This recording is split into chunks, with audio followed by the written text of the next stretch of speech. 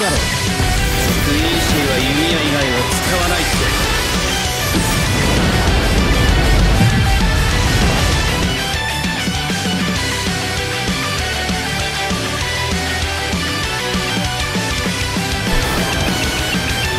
終わらせる。カスケータ。ブリーチ、ブレイブソウルズ。Alright, what is going on, you guys? This is your boy, the Death Smasher, and welcome back to yet another Bleach Red Souls video. And today, we're finally going to be showcasing my Max Transcended T20 7th anniversary version of Uryu, which was well overdue. It's just that I waited for 1000 Year Blow round 3 to get resurrected for doing his full stamina damage boost build in particular. So now that we have Rudack resurrected, we can now finally showcase this character. But honestly, for me, this guy still remains as one of the best characters in the game, period. And I do think that he is the second best speed character right underneath Ult, but the amount of stuff that this guy has is freaking broken. It's like night and day, and this is what Asashiro should have been. I have to be 100% honest, because let's just go over what he has again real quick. So for starters, mine is Max Transcended with 500 SP. He has a Ronker and no affiliation killer, so there's a lot of content for this character to be used on, especially in GQ in particular. Also has strong attack recharge time of minus 12% on the soul trait, and I have him T20 with full stamina damage boost and weakened defense. And we're also going to run him on GQ because I plan to use him both as a main unit and as a side unit. And going back on the stuff, he has double status elements with weakening and drain.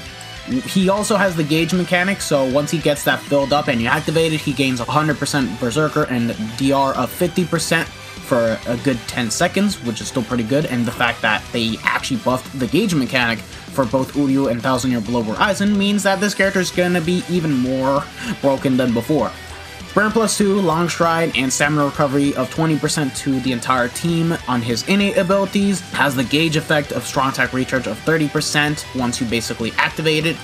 Has 20% bruiser, 20% berserker, devastation 40%. Have like a 20% frenzy plus 2, debilitator of plus 5 seconds. Increased status element chance against power attribute enemies. And also increased speed attribute character strong attack damage of 20% with guard break plus hit hidden enemies. This character is just so fantastic. It's fabulous. And I feel like if this guy had a Marauder as well as bombardment and weakened defense, I think that this guy would have easily been the best character in the entire game. But that's not the case, because you still need to give Uryu the nerd headband if you plan to run him in the likes of extreme co-op.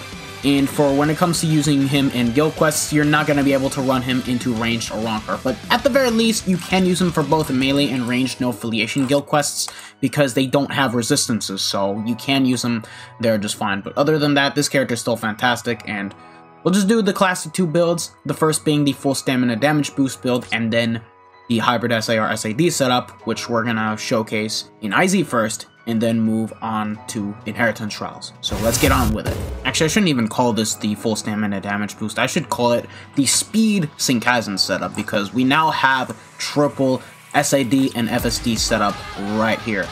We have Senkaizen that has level 10 SP, Halliball that has level 10 SP but is 5-5 with 250 SP on the 6 slot, and then Rudack that has level 10 SP, Quincy Cross, Hill, and the Cape Fastener.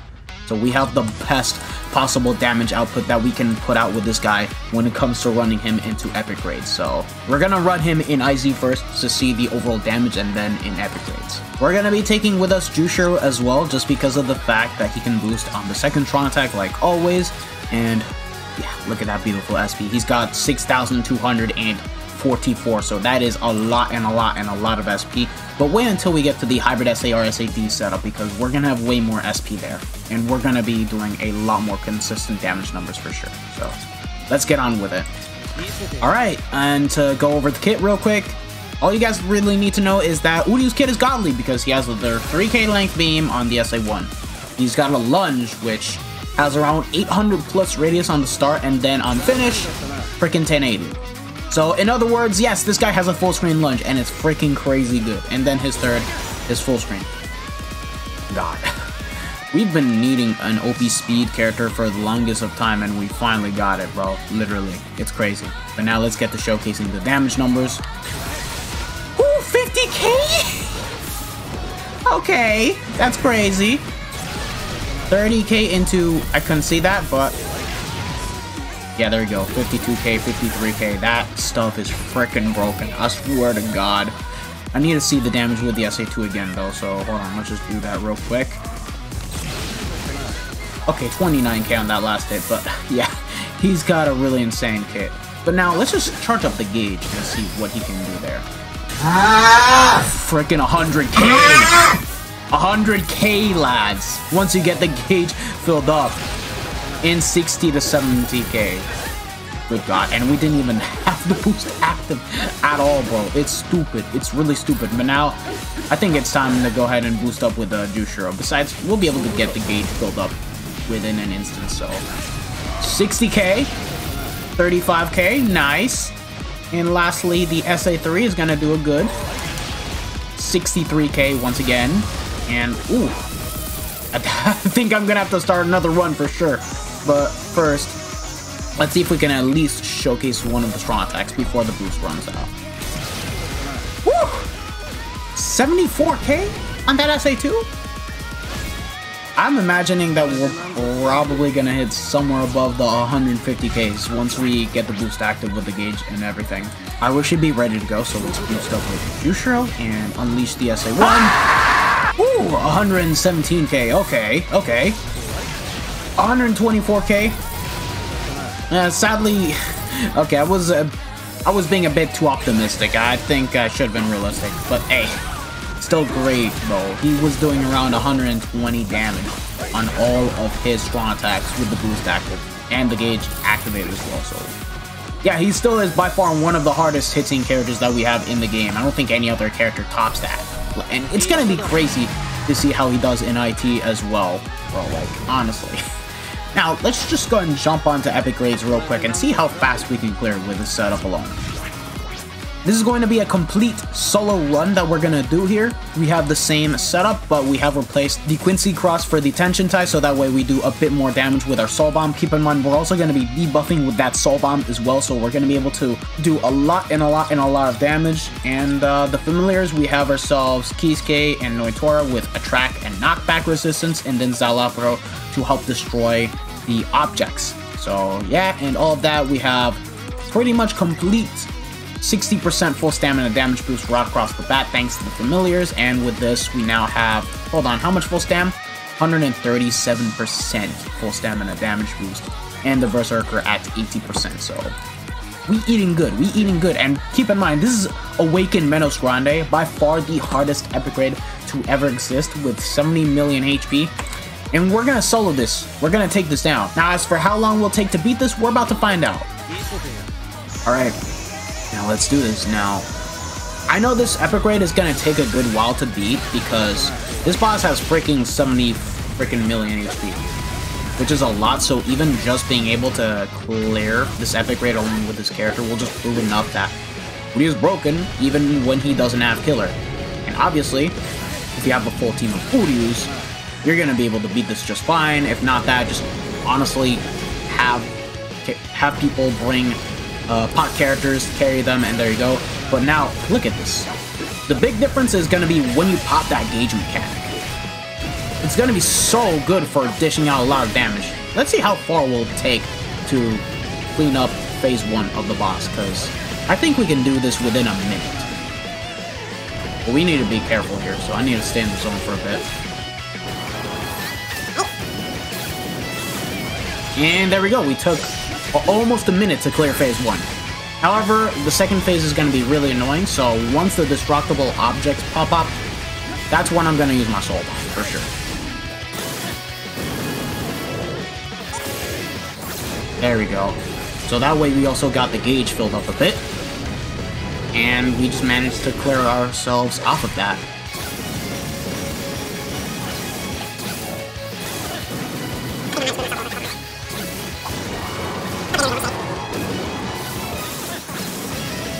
Also cleared that in a minute. Look at me. Now here, on the last part of the third phase, Menos Grande will stun you and take away a bit of HP, so no matter what, you can't dodge it.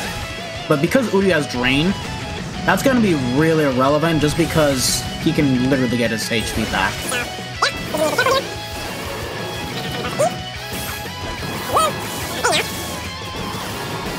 thank God Uryu's drain. If it weren't for that, this epic raid would have actually slowed us down by a lot for sure.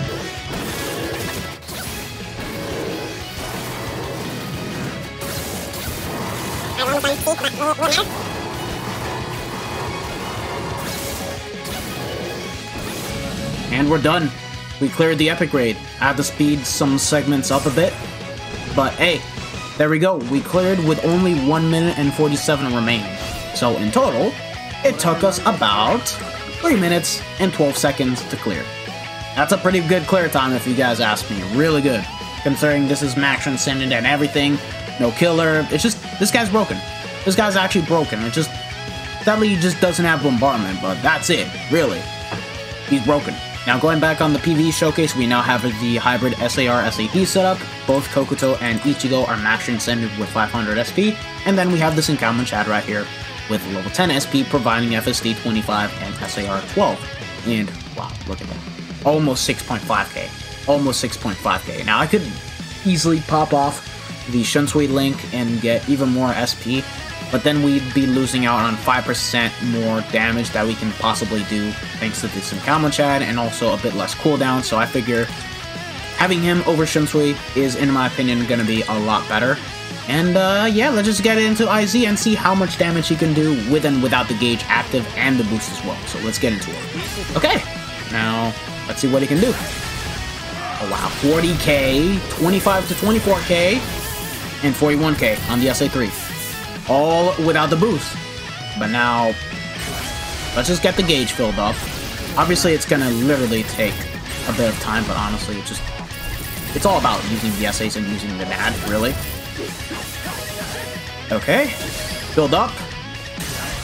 80, bro. Freaking crazy, we did 80k. That's crazy. That's actually insane. Hella insane, but now let's boost up with Jusho, for sure. There we go. 48 to 50k, just like that. SA2, 27 to 28k. And 52k, and we're definitely gonna have to start another one for sure. But at the very least, we'll be able to use the SA2 and see what we can do with the boost. Boom, 60k. That's good, that's good. But now, let's start another run real quick and showcase that, and then we're gonna showcase him into co-op inheritance trials. Okay, here we are. Boom, and we still managed to do 100k. We still easily managed to do 100k with the first and the third strong attack, even while taking away a lot of the damage, bro. It's stupid, bro. Last time we literally had almost little to no recharge, whereas here we have a good amount of cooldown and we were still able to hit that threshold like as if it were nothing. That's really good. It's crazy. Okay, now time to showcase him into IT, because by the way, this Uryu is literally gonna make IT like a joke. And I'm talking, he's gonna do the same level of damage that 1000-year Blood War Ichigo is going to be able to do in IT. It's almost like as if he has Pierce Iron Skin, but now let's get into it. Okay, here we are in IT. Same setup as before, but it's just that we have the Javelin and the Daddy's Great Whistle, but like, it's the same type of accessories as the Quincy Cross and the Cape Fastener. It's just that, keep in mind, Uryu is a human/Quincy unit, so you can choose between using the Javelin or the Cape Fastener. So it works both ways. Okay, this is not going to be much of a solo run, but we just had a random come in, so we'll still be able to shred this apart. I mean, we're going to be doing most of the damage anyways. But yeah, let's go. Showcase him in IT. And you guys will see what I mean. See? In just 2 strong attacks, these mobs die, and if you get the weakening popped off on the mobs, they're just as good as dead. Literally. Only takes 1 to 2 strong attacks to get that job done, and there you guys go. Like, look at that. We cleared out 2 waves of mobs. 2 waves. And once we get the gauge mechanic, boom, they just die. They just die like that. What were they thinking giving him the Sabler? It's so stupid. Like, look at it. Yeah, I'm just saying, if you guys have Uryu Max Transcended like this, and because he is a premium character, and the fact that he's going to be coming back a lot more often compared to most limited characters. Whether we get a speed character that can pierce Iron Skin or not, you guys will not need the character at all. Like, all you guys really need is him, a super pod character between Athon or Noelle, and I'd say you guys are pretty much good. And then if you just want a nuker, there's ult. So there's that, and that's saying a lot, really. And here, because we have Arankars, we're going to be able to just nuke with our Soul Bomb. And get that job done. Easy. Yeah, we didn't nuke out the entire wave of mobs, but we were still able to do just fine. And even then, if you guys cannot nuke with Uryu, just give him a tension tie, make sure he has weakened defense on the bonus abilities, and you guys are good to go. But yeah, there you guys go. But now it's time to go ahead and showcase him in guild quests. Alright guys, it's time to finally do some guild quests, and we have 2 tickets at our disposal. And the thing that we're gonna do first is that we're gonna be doing a solo run with Uryu first on melee no affiliation guild quests and see how fast we can actually take that down, and then we'll just go for a sub 1 run using Noelle as the main and having Uryu and Artbook Ichigo on the sides, just to show you guys that this character is pretty much a must-have to use for when it comes to the no affiliation guild quests as a whole, because of how broken the character is. And yeah, literally. Sadly, for when it comes to nuking, Christmas Noelle is still the only efficient nuker that can easily get sub 1 with the fact that she has 80% SP buff and bombardment with weakening on her Soul Bomb, so it's only a matter of time until we get a better nuker for no affiliation killer that can replace Noelle. But for now, for you guys that have Noelle, including me, make sure to use her for sure. But yeah, here we have Uryu for the solo run. We're gonna go with the Javelin, the Killer Sticker, and the Tension Tie, and then full complete Senkaizen setup, just so that way we can pump out enough strong attacks. So let's get into it. Alright, here we are. We have burn puddles, but pretty easy, because like, first, we snap them. There we go. Oh, yeah, I gotta love it when you proc the Drain, bro, I swear to God. Uryu is gonna be a bit annoying because she's tech, so we're gonna have our damage nerfed here quite significantly. There we go, we got the Gine Nizuru. Use our Soul Bomb. We didn't manage to kill him, but honestly, we got that done, and boom! Took us 25 seconds to do a complete solo run with Uryu. That is nasty. So if you guys just want to go casual and clear melee no affiliation guild quests, or even melee or Ronker just like that, you guys can. You guys actually can. But because I'm a bit of a tryhard in guild quests, we're gonna go for sub 1 now, baby. I'm gonna swap out the bonus abilities on Uryu, swap out weaken defense, and go for damage to weaken enemies, just so that way we can get Noelle's Soul Bomb to be even stronger. Alright, we're ready to go. We now have our sub 1 team, and Noelle, as you guys already know, she is Max Transcended, T20. I do have her with full stamina damage boost and weaken defense, so pretty much what I want to use her for, being a nuker. And Uryu, we have his bonus abilities changed, so now instead of having weaken defense, he now has damage to weaken enemies, just so that way, again, like I explained before, he's going to be able to sync with Noelle's Soul Bomb and be able to clean out the boss like as if it's nothing, and the setup is exactly the same. And then we have Artbook Ichigo, who also has full stamina damage boost and damage to weaken enemies, and pretty much is going to be doing the exact same thing as Uryu. So let's get into it.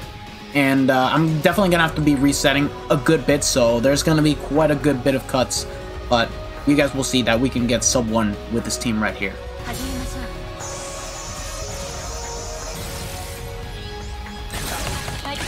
And there we go, sub 1, just like that. And all because we got our units to sync. And let's see, what kind of sub 1 did we get? I'm curious. Hey, nice. Not bad, not bad. So basically, not 0.8, I like that. And the game also gave us 6 orbs. Nice, I take it. And that was only the 3rd reset. I didn't even have to reset too many times.